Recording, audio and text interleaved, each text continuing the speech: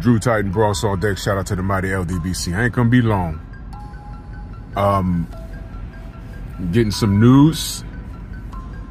It's still fresh. I'm not sure what's going on. But apparently Robert Helenius popped dirty. I'm reading something about adverse findings.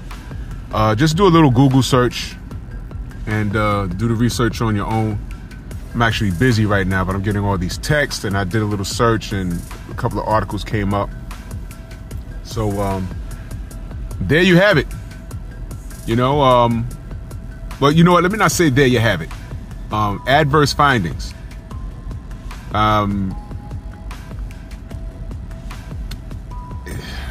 Eddie Hearn's around this situation again, man. I mean, so y'all notice I haven't spoken on Alicia Baumgartner.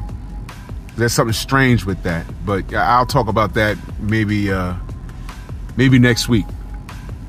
Something weird going on, and all these people like around the zone and around Matchroom, they seem to be popping like popcorn. It's like crazy. It's something weird going on, man.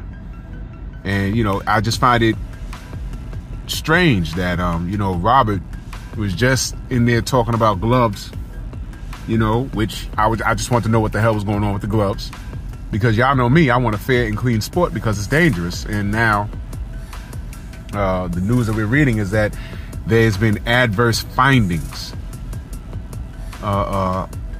in his drug test. He lost by knockout, but my point is, if they go to a B sample and they said, no, it's dirty and it's something it's a banned substance and it shouldn't be in the system, if it goes that far, listen, first of all, if it goes that far and he pops dirty, I'm glad AJ knocked him out.